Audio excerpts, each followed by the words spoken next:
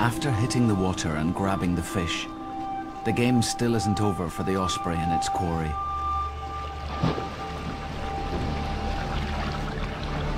He needs to get airborne again.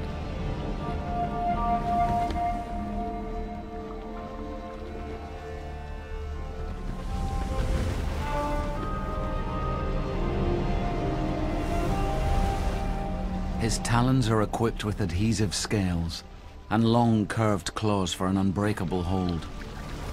But a big trout can match him weight for weight, and the instinct of the fish is to swim down.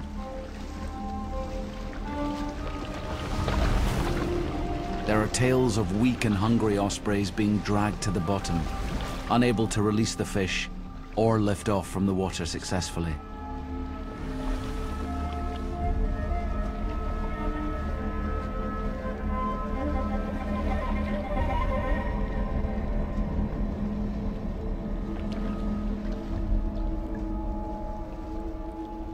But osprey wings are adapted to give maximum lift from the water.